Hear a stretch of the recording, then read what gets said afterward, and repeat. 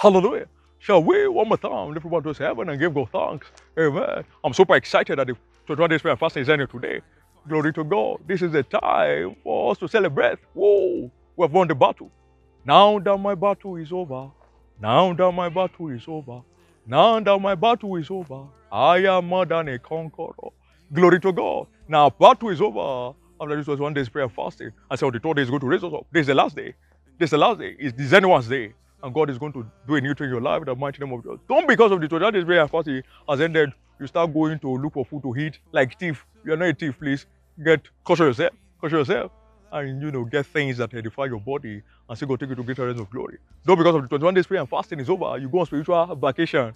Some people's spirituality will just go on vacation, go to Spain, Turkish, anywhere they like in the world. They go and vacate there. This is not the time for that. This is the time to stay spiritually awoken.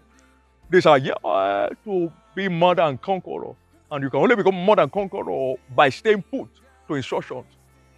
Warriors only conquer.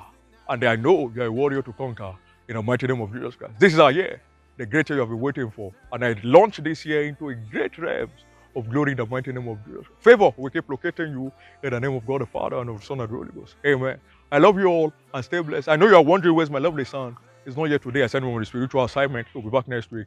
And God bless you in the mighty name of Jesus Christ. Amen. Stay blessed.